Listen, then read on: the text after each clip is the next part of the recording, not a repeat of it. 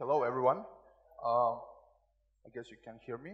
So let's start. We'll talk about serverless today. But before we start our talk, I would like to present myself. I'm Slobodan Stojanovic. I'm CTO and partner at Cloud Horizon, a small Canadian-Serbian company, and we're doing a lot of web applications and things like that. We're also building some of our small products now and things like that. Also, I'm organizing JavaScript meetups in Belgrade, Serbia. You can follow me on Twitter, and whenever I have some time, I'm playing with some open source things, and all of them are on GitHub, including some serverless things, of course. So before we begin, I would like to know something about you. So I have a few questions. First, I guess all of you are developers, right? Yeah? So how many of you worked with Node.js? Cool. How many of you are working with JavaScript? I guess everyone. It's a JavaScript conference. Yeah, cool. So how many of you tried serverless in any way? So AWS Lambda or something like that? Cool. Okay. So, yeah, let's start. First, is this just another talk about serverless? And why do we need this talk? Because there's a bunch of things regarding serverless on all conferences and things like that. So let's start with I would like to tell you why serverless is important for me. It doesn't mean that it will be important for you in the same way, but maybe a year and a half ago, a friend told me about that serverless thing, and I was like, no, I just don't want to do that. I'm already doing Node.js and everything. My setup is okay. I'm using Happy or Koala or something like that, and everything works perfectly for me. Then after some time, I wanted to build some chatbot, and I was like, okay, I really trust that friend, and I respect his opinion, so let's try that thing, because if he's so passionate about that, sounds something that can be useful. So I tried to play with it, and now, year and a half later, I don't think I built any Node application that is not serverless, because it's very easy to do things that I do, so quick prototypes and things like that. I don't need to think about server and things like that. I just run one command and everything is online. So even cross-origin requests and things like that works. So I don't need to spend more time on setting up servers and things like that. So that helped me a lot. And also, whenever we wanted to scale that to another level, it worked, because it was really simple to just convert that prototype in some small product and things like that. So here's a few things that we'll try to cover today. First, what is serverless? We'll try to explain how that works. We'll also try to explain what platforms can you use for serverless. There's a few of them.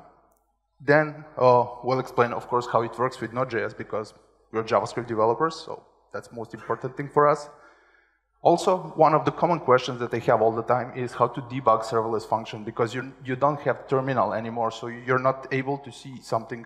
You're not running your application on your local host, so you're not able to see console logs and things like that. Also, an important question is, when should you use it? Because it's obviously not for everything.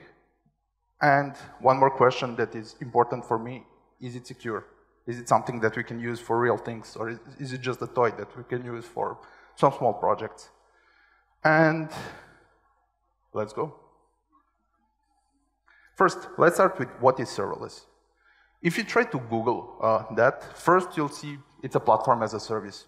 But that really doesn't explain what serverless is, because there can be many things that are platform as a service. So for example, I don't know, Parse was platform as a service, even S3 for files is a platform as a service, and a bunch of other things, some unrelated to programming. So that really doesn't explain serverless really well. But if you continue Googling that term, you'll see function as a service, which kind of lowers the things that can be, but again, it's confusing. It's not something that really explains what serverless is and why do we have it and why do we want to use it. So I like explaining things with something simple. And how many of you played with Lego bricks? Yeah. How many of you step on the Lego brick? So how do you explain serverless with Lego bricks? Is serverless like stepping on a Lego brick? It can be probably, but that's not the main idea. So let's imagine we have one 4x4 piece of Lego brick. And let's imagine that's our server. It doesn't need to be physical server. It can be a cloud server or something like that. So if you're using Amazon, it can be EC2 instance or instance on DigitalOcean or something like that. So how do we build our applications? We build some controllers or whatever of our application, and we put that on the server like this. So imagine that this is a user management part or something like that. Then imagine that this part is payments, and this part is email, handling emails and allowing us to send in emails to customers and things like that. Then we have a core feature of our application, and finally we have something for images. And for example, we want to generate some PDF reports and things like that. And with monolith application, we just glue all those things together. So everything goes in the same package. Oops. So, but what if we need to scale that? How do we scale that? With a monolith application, basically we need to create a copy of everything. And if you need to scale it more, we create another copy. And it's not that simple, because if you have database, it needs to be removed from that server to some other service or some other server. Then we need to have a load balancer that will tell users to go on to one of those servers. And then beside that, you need to keep sessions somehow and things like that. So it can be a bit painful. We already saw that. And the biggest problem is, most of the time, you really don't need to scale everything. Maybe you're using just the user system because a bunch of users are using the application and core feature of your web application. And other parts, you just need to scale because everything is glued together. And also, the other problematic part is, what if something fails? So if something fails, like an email system, everything can just go away. And we need to find a way to recover that server and things like that. So how do we solve that problem? There's microservices, of course. And how that works with microservices. Basically, in theory, it should just, we still have some server, but now each of our components should have separate servers, and each component should go on the separate machine. So we build our system by doing user management, I don't know, email system, payments, core feature, then some feature for PDF generation and things like that. And scaling now is something that should be trivial, so we should just copy some things that we need. We don't need to copy, I don't know, email system because we don't need more of them. And if we don't use something like, we don't want to generate PDFs anymore, we can just remove that service. Everything should work fine. Also, if something fails,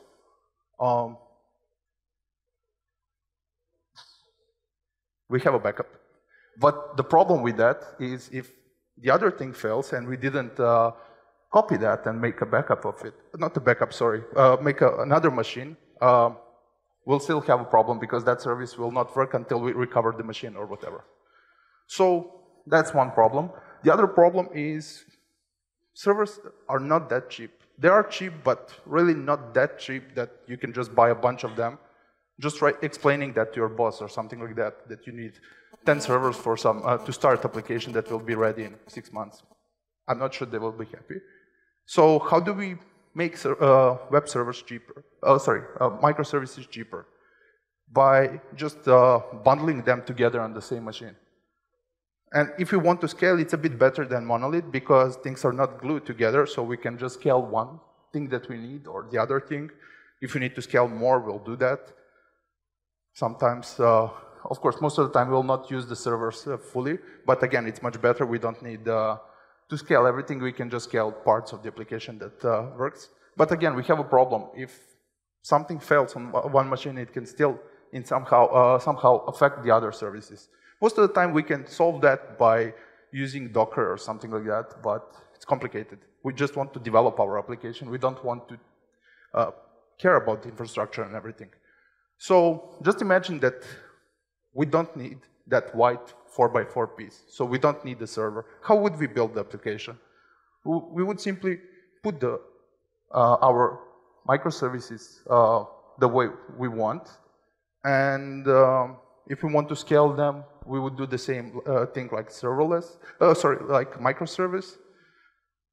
So we can just scale some things. It should work. If we don't need something, we should be able just to remove it.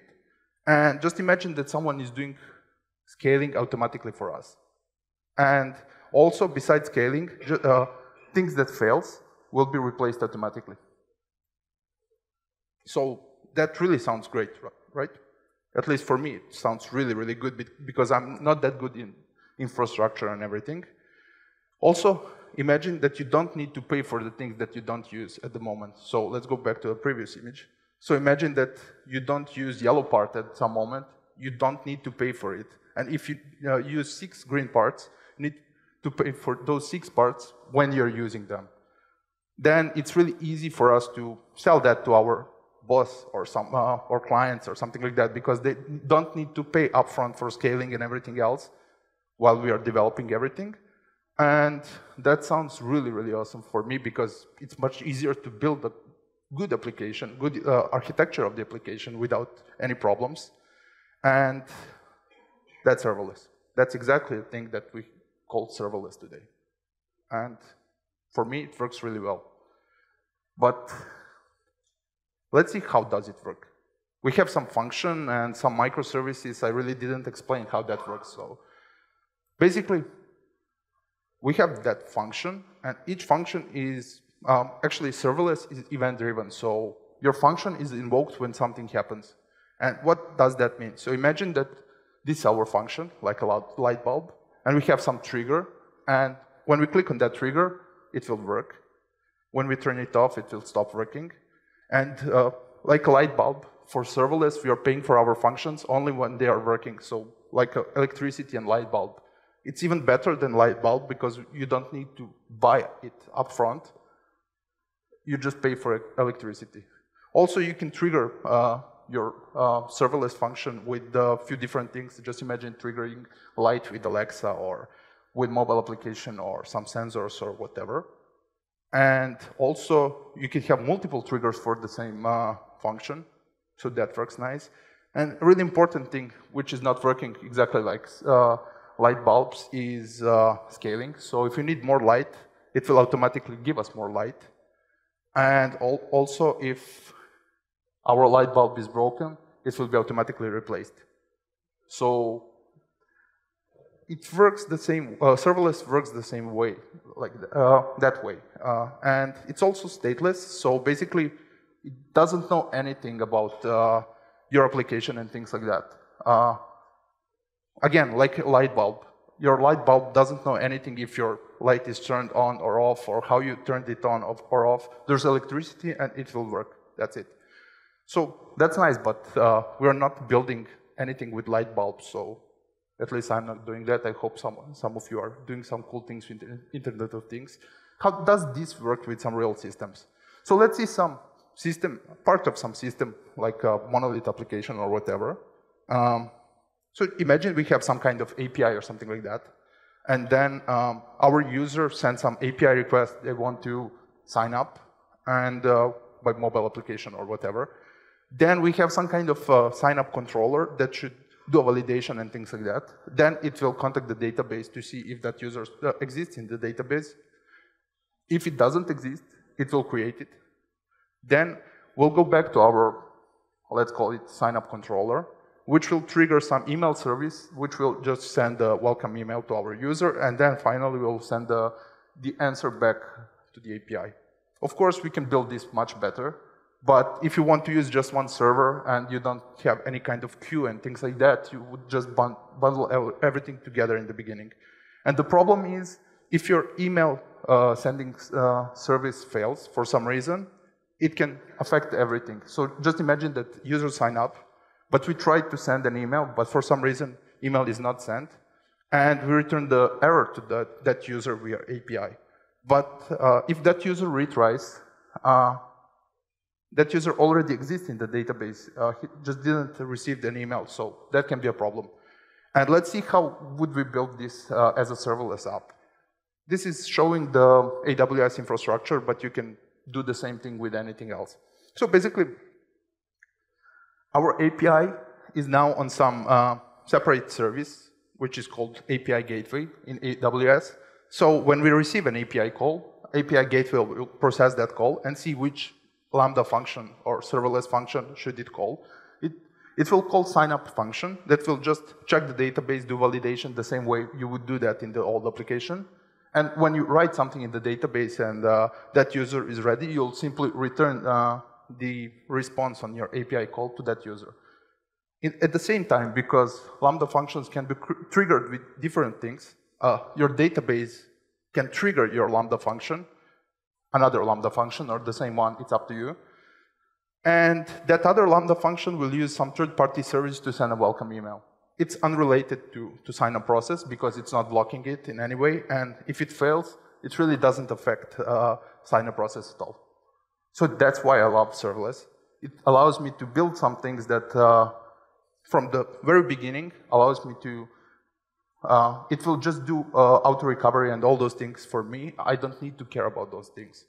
And I mentioned triggers, so let's immediately see what can trigger that Lambda functions. First, it can be an API, so simple HTTP request, things that you are using most of the time. Also, if you want to manage some files, you can upload file to S3 or some other service, and that can trigger Lambda function. And we can process that file or something, do something else, log something or whatever.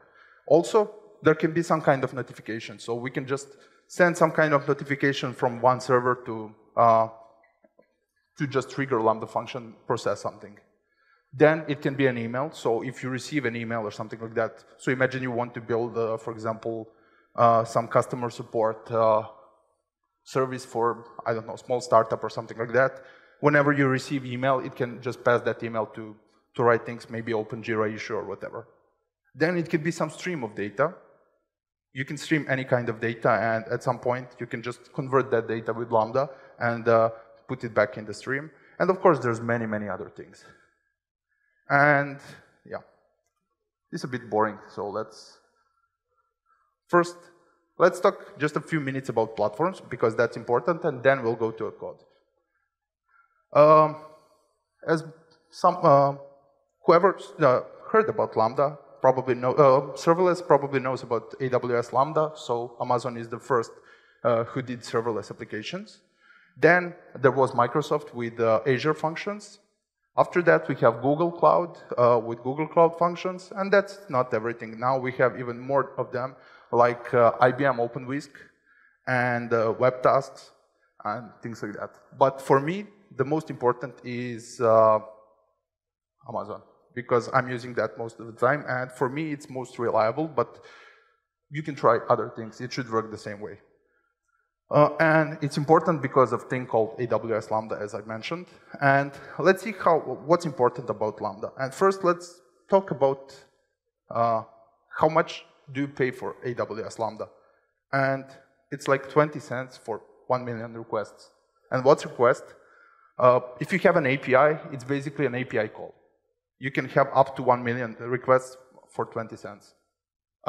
It depends. If your API request is a bit longer and things like that, they will count it as more requests. They're using 100 milliseconds of processing time as one request.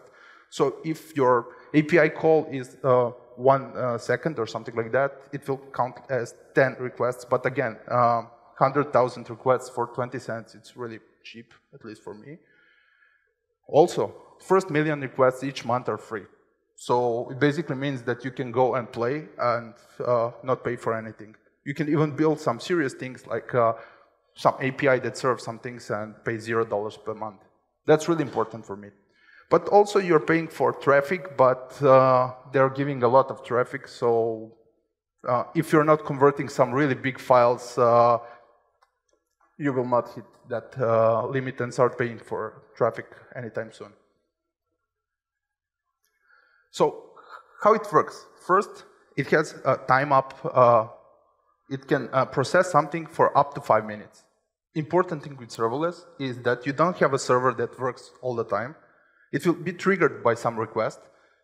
It will wake up, process your request, and it will be turned off. And your request can last up to 300 seconds, so up to 5 minutes. By default, limit is 3 seconds, and you can increase it. That limit is there just to help you to build a better API and to, I don't know, pay less and things like that. So basically, if you have something that is taking more than 5 minutes to process, it's probably, Lambda is probably not a good tool for you. Or maybe you're doing something wrong, who knows. It really depends what you're doing. Then, another important thing is amount of memory that you have. By default, you have 128 megabytes of memory on each Lambda. That's RAM memory, that's processing and everything.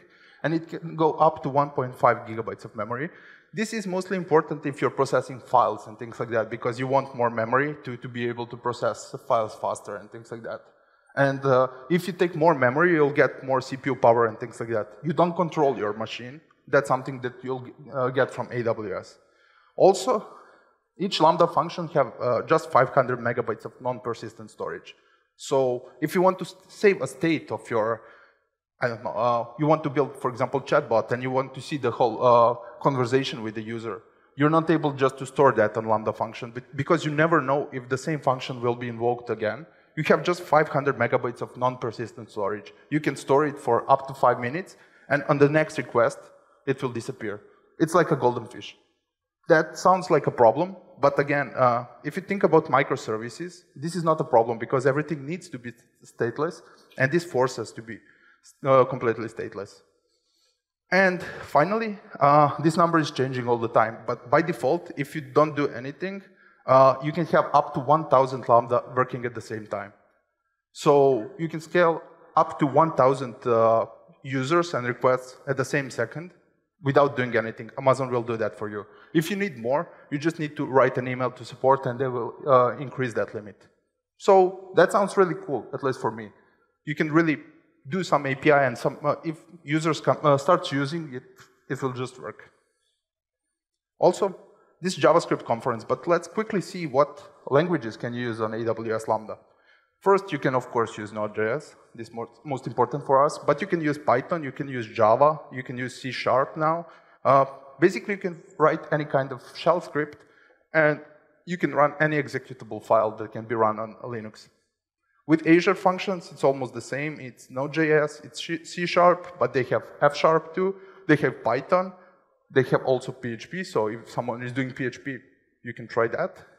You can run, it's PowerShell scripts because this is Windows, and basically any executable file that you have. With Google, at the moment, you can run only Node.js, nothing else. But they will probably add more things, who knows. So, next thing, oops, we should discuss is why is it important? And why would you care about this? First, it's minimal maintenance and minimal configuration. You don't need to set up a bunch of things before you start coding and things like that. You can just start coding and that's it. Also, you don't need to maintain a bunch of other things. You of course need to maintain your code. No one will do that for you. But you really don't need to maintain the servers and everything else. Someone else will do that for you. Then, important thing is economic, financial incentive. So it's cheaper, and this is a great article that explains this. It's cheaper. You, as a developer, probably don't care that much about the cost and everything else because most of the time you're not the one that pays for servers and everything. But with serverless, this is probably the first architecture that we have that forces us to build good applications through microservices and things like that. And if we do that, we will pay less. If we don't write good code, we'll pay more because we'll have more machines and things like that. So this financial thing really helps us to sell this to our clients, to our boss, or whoever we need to sell this idea to. And it will simply help us to focus on our code and everything, and it will not cost more than anyone else. Also, it's great for some side projects and things like that. You can just simply try to try something with Lambda and decide if you want to go back to a traditional thing when you gain some users and things like that. So again, I mentioned microservices multiple times, and I'll not talk more about that. You can build microservices, and it forces you to build real microservices. This is really, really important. It's automatic scaling, which is cool, But more important, automatic failover. So if something fails, you saw that it will automatically recover, because each machine will run just one function. So if you have 1,000 users, we'll have 1,000 machines. And that's not a problem because you're paying just 20 cents for 1 million requests. And you don't care how many machines will Amazon spin up for you. So it's the same, price is the same for Azure, for Microsoft, and it's similar for Google. So it's not just Amazon. Everyone is on the same level. And finally, you can just focus on your business logic and you can solve the problem that you're good at, so coding and things like that. You don't need to care about some things that are not really your job. Sometimes you don't need to care about that in larger companies, but I'm working in a small company, so most of the time I need to fix some things, to manage some things regarding infrastructure and things like that. So this helps me really a lot. And let's go finally and see how it works with Node.js, because I think that's most important for us here. So I would say that it fits, Node.js fits Lambda really, really well.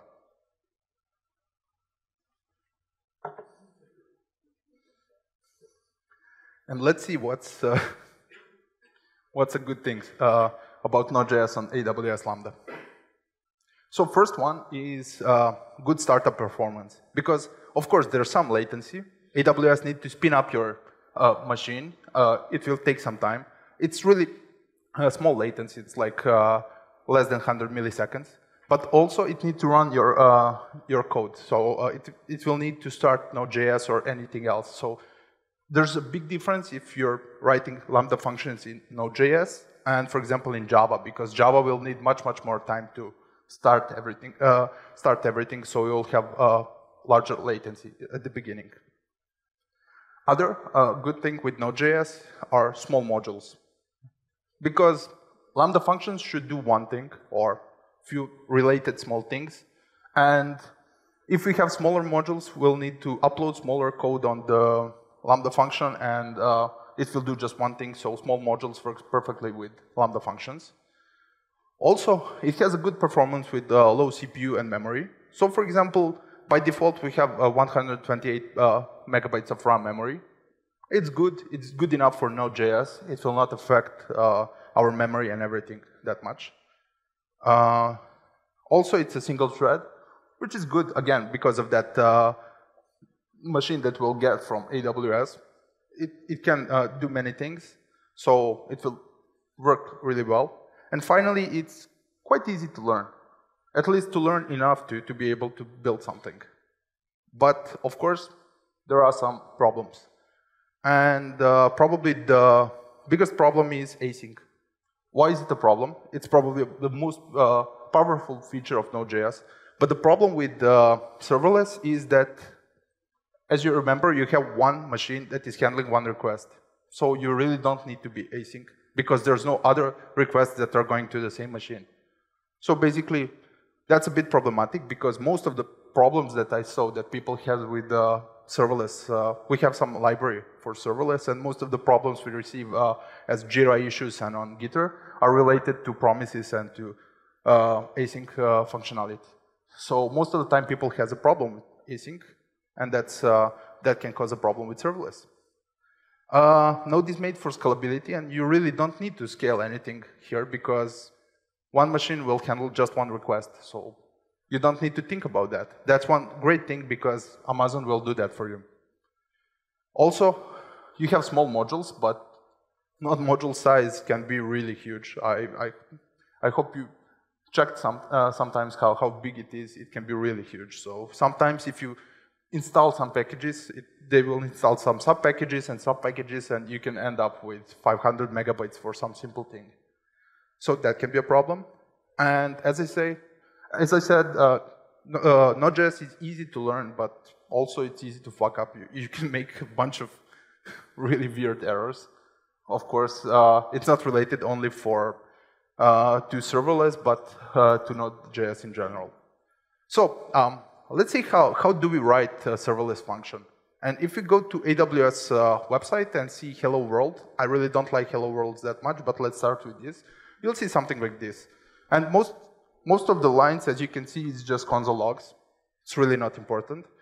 Basically, the only important things that you have here is export handler.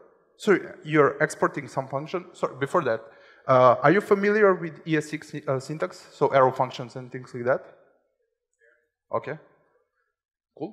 So basically, we are just exporting one function, which will accept event, some context related to event will give us the information about what triggered Lambda function and what's the payload that thing sent to Lambda function. Is that I don't know, API gateway or some kind of API, or that's some upload of some file or something else. Context will give us information about our Lambda function. For example, how much time do we have to execute our code and things like that. And basically some callback function. And if we want to send back some hello world, we simply need to invoke that callback function and to send a JSON file or whatever. That's it. It should be simple, right? And now we want to deploy that. And how do we deploy that? First, we need to create Lambda function. You can go to AWS UI, click on a few buttons, enter the name of your function, and it should be created. Not a big thing. Then you need to upload your code. And how do you upload your code? By simply zipping everything together, including node modules and everything, and uploading that. It's not really fun. It's not fun when you have a big node module size. That's the problem, why node module size can be a problem for serverless. Also, you need to create, if you want to create an API, you need to create API gateway instance and to explain your API and, I don't know, build all the routes and things like that. Then you need to tell your Lambda function that that API will trigger it. Finally, you need to set up some permissions, and if you go and read it, it will take more than 10 minutes just to read it. So, okay, this is one-time thing. You need to learn that one time, but again, it's boring to spend 10 minutes on deploying something which is really simple like this. So, how do we speed up that? Sorry for this. Basically, there are some frameworks. They're not real frameworks because they're not like Express or something. Actually, even Express is really lightweight, but those frameworks are more things that helps you to deploy Lambda functions. So it's more like deployment libraries with some helper functions. And probably the most famous one is serverless framework. They're probably part of the reason why serverless is that popular term. Then there's Cloud.js, and there's Apex. Those are the three most famous frameworks for Node.js. And I'll talk a bit more about Cloud.js because I'm one of the contributors on that project. And it's not a small project anymore. It has almost 70,000 downloads so far. And yeah.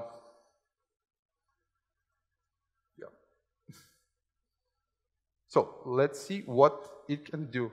First, it will help you to build microservices, so some normal small things. Then it can help you to build web APIs that will be auto-scaled, so it should be easy with Cloudia. We'll see how to do that really soon. And finally, it can help you to build chatbots, which we just added that because it was really easy, and it really makes sense for chatbots because whenever someone sends you a message, you spin up a Lambda function and answer that message, and you turn off your Lambda function. It's really simple. And with Cloudia, you can build chatbots for 10 different platforms right now, so you can deploy the same code to Facebook, Viber, Telegram, Slack, and a bunch of other platforms, including Skype. And yeah. So what's the main characteristics of Cloudia? First, you can deploy and update with a single command. So remember those steps that you saw that you need to do every time you want to deploy something? We remove that with Cloudia. You just need to run one function, and everything will work. Then you can use standard NPM modules. You don't need to use anything special. It's just Node. So you can use modules that you used on your Express application. You can also use Express application and deploy it on AWS Lambda. There's no boilerplate. You just focus on your work, and that's it. You don't need to do some special things to be able to deploy it. We'll see. You just need to use promises for APIs, but I'll explain that.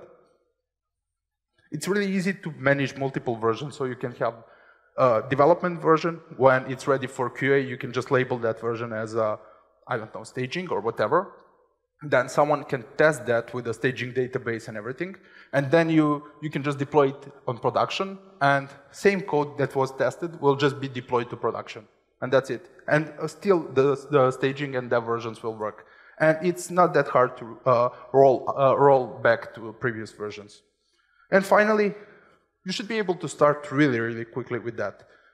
We have that flat learning curve. And let's talk about that flat learning curve. What does that mean? How flat is that learning curve? Is it flat like Earth? So let's see how do we build a simple API with it. Let's say I found some JSON file with Chuck Norris jokes. So let's use that to build a small API with Chuck Norris jokes. So first we want to install Claudia.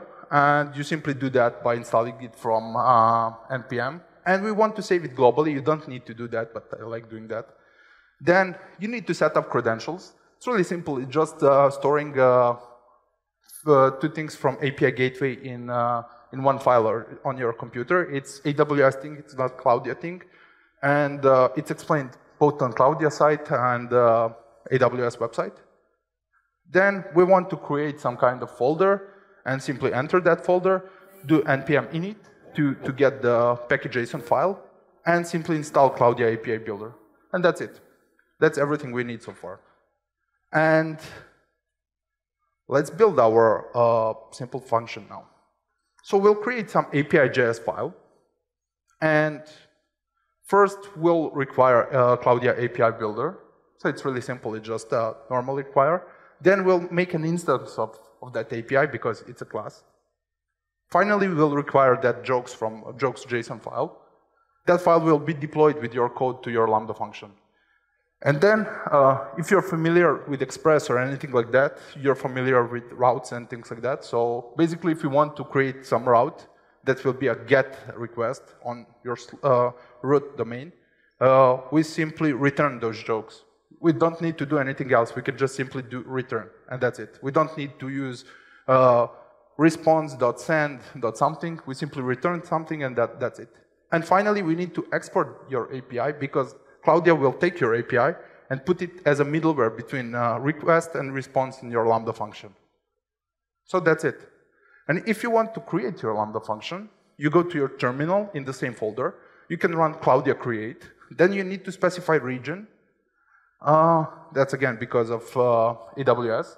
I'm using Frankfurt because it's closest to Serbia, but you can choose any of the regions from AWS website.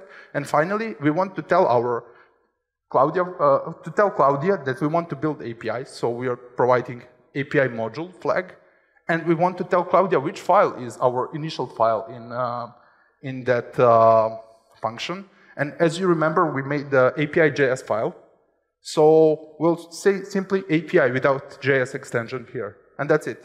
When we run that, we need to wait maybe 45 seconds or so. It depends on the internet connection. And we'll have response like this. As you can see, there's a big URL at the bottom. And I just used bit.ly to shorten it. And if you want, you can test it. It's just a simple API that works. That's exactly what I did. And you have an API. And now you'll see some kind of API response with old jokes. It will scale, so if 500 people visit that at the same time, it will work. A presentation will be online later, and I will not do live coding right now, but I will be outside. So later, if anyone wants to see this in action, just come and ask me. I'll show you. And let's try to update our API with some other things. For example, let's try to add. We want to get one joke. Just one joke by ID, and let's, for example, get a random joke. We don't care which one we'll get. So if we want to add that, we can add more routes. As you can see, one Lambda function can do one thing, but you can bundle more similar things to the same Lambda function, because if you want to deploy some API for jokes, you really don't want to manage 3 different Lambda functions, because if you want to update, for example, jokes.json file, you'll need to redeploy 3 of them. You can simply bundle all 3 of them in the same function and have some small API. For example, if you want to build users microservice. You want to have everything related to users in the same Lambda function. It will not cost you anything. You can do that. It's easier for you to maintain it later. So basically, what do we do? First, we want to get some ID.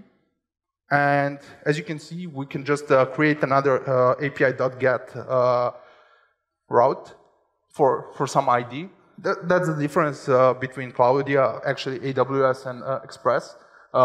It's not colon ID, it's ID in curly braces, but that's a simple difference. And then we have request. This time we have request. Request is the things that we received in our API request. And we can filter all jokes by joke ID, which we received in request.petparams.id. That's our ID that is inside inside our URL. And finally, if we want to do random joke, again, we just need to return a random item from jokes array. That's it. If we want to update it, we simply run Cloudya update. We wait for a few seconds, and we can test it by just doing /random at the end, and we'll get some random joke. It's really simple. But now, if we want to test joke by ID, it's not working for some reason. So it's really simple. I just checked if ID from some joke is the same as ID from your URL. So how do we test if something is not working? We can do a console log. Of course, we would do that in a classical Node application. But where do we see that console log? Because your Lambda function is not in your machine. So how do you know what's wrong with it? So let's spend a few minutes to talk about debugging serverless function, and we'll do that quickly. So you can see your console logs in CloudWatch. CloudWatch is another service offered by AWS, and basically just monitoring for your cloud functions and any cloud resource on AWS. Beside that, it can trigger, it can send some kind of alarms and things like that. So imagine that you have some other service that is not Lambda-based, and that you want to monitor performance. At some point, you see that your server is not working anymore or something like that. You can use that alarm to trigger your Lambda function and do something if you want or something like that. You can do even things like that. Or you can do some kind of cron job, things like that. So there's a few ways how to use CloudWatch. You can do that from web console, of course, but my preferred way is AWS command line tool. And command is something like this. You really don't need to care about the command right now. And you get something like this, which is a bunch of text, but the thing that is important for us is right there. And it takes some time for you to get used to this. And you can, of course, filter those things. But it really takes some time to get used to all those information that it will send to you. But basically, we saw that the problem with our ID is that parameter ID is a string, and we used 3 equal signs to compare it with the ID from a JSON file, which is a number, and that's why it failed. If you're using web console, you'll see something like this. It's a bit better, but again, it's not perfect. But after some time, you get used to that, and you can also build a bunch of filters so you can just see this information. And if you want to update our function, you should just, for example, do 2 equal signs, and we don't need an array anymore, so let's just take the first element. This can break, but anyway, let's do that for now. And if we redeploy it, it will be something like this. So that's it. Debugging is really not fun in AWS, so we are trying to improve that. And Cloudya will run your function, and if you have some syntax error, things like that, Cloudya will let you know before you deploy your Lambda function. And that way will save some time if you have some issue or something like that. Then the really important thing that you should do is writing tests. And how do you do that with the serverless function? This is probably for some other talk, but if anyone wants to see more, you'll be able to see after this talk in the call. But basically, you can use anything you use for your standard modules. You can use Jest, you can use Jasmine. I'm using Jasmine most of the time. If you want to see an example, I would say go to Cloudya API Builder, bot builder project on GitHub and just see how we did the test, because bot builder is simply a bunch of APIs for all webhooks. It's really simple. We use Jasmine to write tests and everything, and that's it.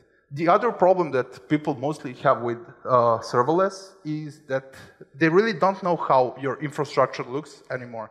But AWS built another tool called AWS X-Ray, which will allow you to see your infrastructure like this. So you'll be able to see how your request is going through all different servers or DynamoDBs and other things. And finally, you know how everything works in the background. So what's other important thing? What's the easiest way for you to learn serverless? It's a bit hard if you Google everything, because there's a bunch of resources, but most of them are just talking about the name serverless, not the functionality and everything. So the easiest way probably is to go to any framework and just try to play with it. It's really simple. All of them has a bunch of examples. And what's the funniest way to learn serverless? Because we want to make it fun. And we built this. This is a small workshop, and people are just building, so those tanks are just serverless functions. We have two teams. They're building serverless functions for each tank. And finally, all the time you're just receiving a bunch of requests. Each request is just things that are surrounding your tank. And then you can respond with go forward, go backward, turn left, turn right, or shoot. The point is to shoot your opponent. After, I don't know, 300 moves, a fire will start everywhere, and we'll pick random winner. So if you want to play with that, you can go to serverless.camp website, and you can host that in your user group or whatever. We did a few of those workshops, and they went really, really well. And go play with it. Most of the time, it's not that dangerous. So let's go really quickly through the list of things that where you shouldn't use serverless. It's more important to see where you shouldn't use serverless, because when you see how easy it is, we will try to put it everywhere. And of course, it's not for everything. First, if you have a real-time application that needs WebSockets, serverless is not for that, because you don't have server all the time. Your server will disappear after your request. So it's not for that. You can use some additional services to do that, but anyway, serverless is not yet for this thing. If you need some really low latency APIs, so if you need to guarantee that you'll respond in less than 200 milliseconds, serverless is probably not for you. Most of the time you will respond in less than 200 seconds, but you're not able to guarantee that because of AWS and everything else. Most of the time it's really fast, but it can be a bit slower. It's really depending on AWS. If you need to customize your server configuration, serverless is obviously not for you. When you need custom compliance, if you want to build, for example, medical application or something like that, probably you shouldn't use serverless. Now you can do that with API gateway and things like that, but it's probably not a good idea yet. Then if you have some long running tasks, again, it's not for that. You have up to 5 minutes for your request. If you have some complex computing, there's probably better things for that because you have limited memory and things like that. And if you need to guarantee something that is not the same as the things that AWS guarantee for you, you should probably not use it for that. So where should you use serverless? So for example, if you want to build web API, you saw it's really simple to do that. You can even build much more complex things, really easy. If you want a backend, like an API for a single-page web application, it's really cool because most of the things will be on your front end, and then serverless you will not pay anything for a backend. It will just save the state in some kind of database and return it and do some processing. For chatbots, it's really easy. On previous Holy.js in Moscow, we built a small chatbot for our conference, so it was really easy. It still works. We didn't touch it from that time. If you want to build quick prototypes, some small applications that can become a real solution at that point, some point. As you know, quick fixes and quick prototypes are most of the time long-term solutions. So it's good for that. For processing files, it's great for that. Internet of Things, you can use it for that. And there's many other things. So, how can you start it using today? If you have small side project, go for it. You can use AWS Lambda plus AWS ecosystem. You should use Cloud.js or serverless framework or something like that because it's faster. If you have some big service, you can just move one small thing to that service. For example, processing images or something like that. So you have existing application and some features in AWS Lambda. And quickly you'll see that you'll just try to pack as many things in AWS Lambda because it's cool, but yeah. So, is serverless secure? And we'll see. What about AWS Lambda security? I'll talk about AWS Lambda. It should apply to all other things, but I know this one the best.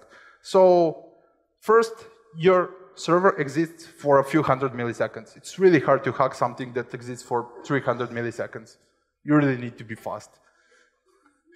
Then it's read-only, except temporary file, of course, folder, of course. So that's a good thing because no one is able to just put something on your server because it will disappear on the next request.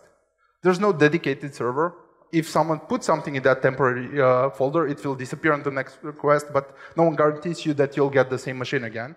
Then there's sandbox and containers on AWS side, so AWS is handling all those things.